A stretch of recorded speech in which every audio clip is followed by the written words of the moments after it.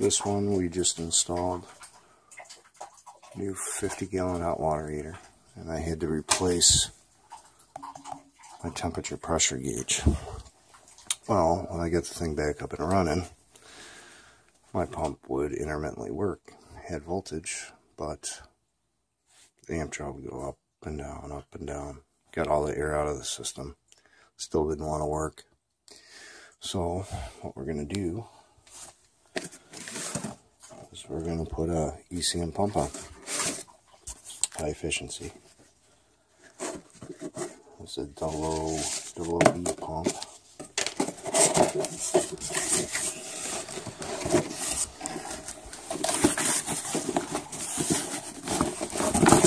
Carry these on my truck. This one has the universal flange. You can get them with just the regular flange across here. Or you can get universal. I carry this one on the truck just because I can mount it anyway. So, let me take that Grundfos out of here. And all it is, I'm probably going to mount it like that. So my electrical will bolt right up. My electrical will be in the same spot then. Right here. Right there. So I'll just mount it up where it's facing this way. That's what I like about the universal. This does come with a check valve if needed, but this application we don't. So I'm going to keep that for a rainy day.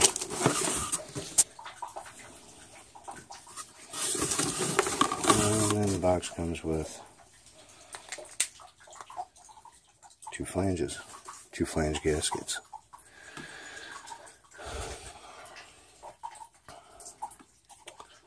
Alright, well, let me get this in. With this pump, see the nuts sit right in that groove. Right there. Need one wrench to tighten it. That's it. You only have to have a backup.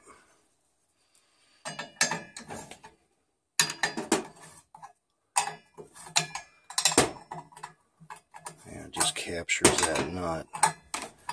And you don't need a backup wrench on the back side of it. Which is a good feature because it gets annoying trying to hold two wrenches. Two pairs of channel locks, or however you do it. We'll see. There we go, nice and easy.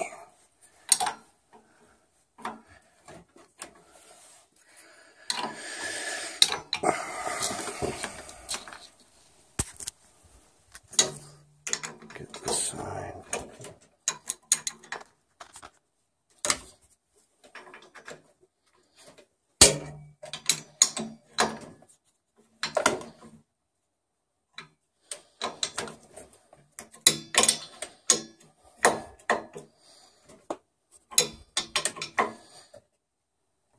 Snug her up, that's it. There she is. Let's do the electrical now. Okay, just like any pump. Got my electrical in there, wired out it black and white together. And we'll put the cover back on.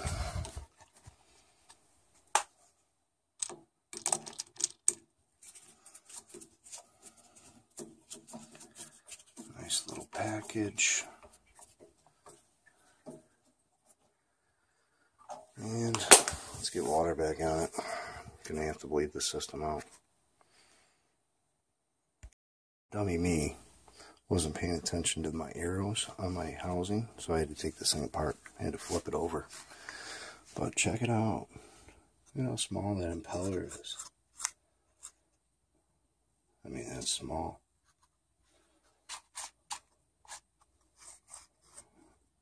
That's what does all the magic right there. That little tiny impeller. I mean, look at it compared to my fingers. Alright, let me get this back together. Okay, we are finally up and running. We got a little air in the system still. We got new bleeders in. But, we'll have diagnostic light here. Now if it's orange, it's normal running. Red, you know, blinking. It gives you kind of list in the manual on what it is. I'm not going to run through them now, but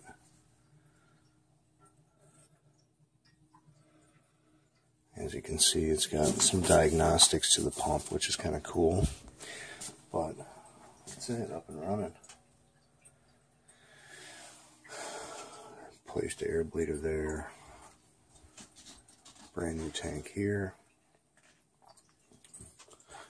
New temperature pressure valve. So we had our work cut out for us on this one. This one, the pump failed while I was on site.